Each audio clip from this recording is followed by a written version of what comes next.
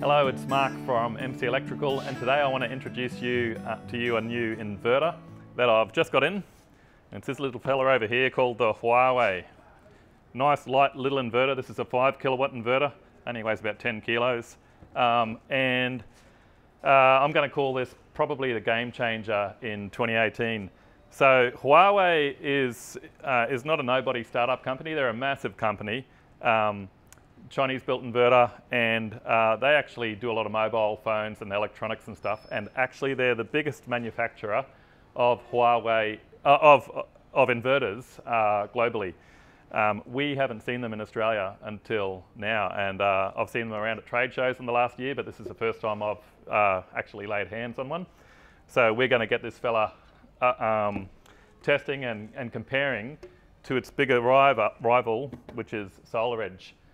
Now, there's a couple of reasons why I'm calling this the game changer, and a lot of people are calling this a game changer. It's a battery-ready inverter. It comes around about at the same price point as a standard non-battery ready inverter, as a decent inverter, maybe something like Fronius or whatever. But these two inputs here connect straight to an LG battery, so plug and play, simple as. So that's the first thing that's going to be the game changer, battery ready for the price of a standard inverter. You know, biggest inverter manufacturer in the world, so you're kind of thinking they probably know something about inverters. But the bigger thing, and like I was saying before, they're going to be competition for SolarEdge, is this little fella over here, is the Huawei Optimizer. Now, what's interesting about this is apparently we're going to be able to put these on every panel if we want to, which will make it direct competition to SolarEdge. So we can optimize every single panel on your roof, and we can read the output of every panel, and every panel will work individually.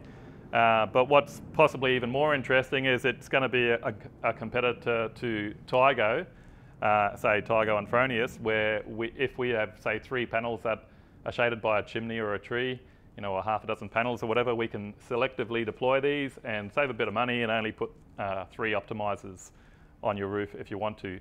And you can choose whether to pay a little bit more and be able to monitor the output of every individual panel, or whether not to do that. So I'll be honest, I'm not 100% putting faith in this new wonderful Chinese inverter. A couple of years ago, GCL came out with the big game changer, a really affordable battery, and to be honest, it was a piece of rubbish. But I'm pretty hopeful that this is going to perform as I guess they're claiming, and is going to be a reliable inverter. So we're going to get this one on the wall and run some comparisons with SolarEdge, and I'll let you know the results.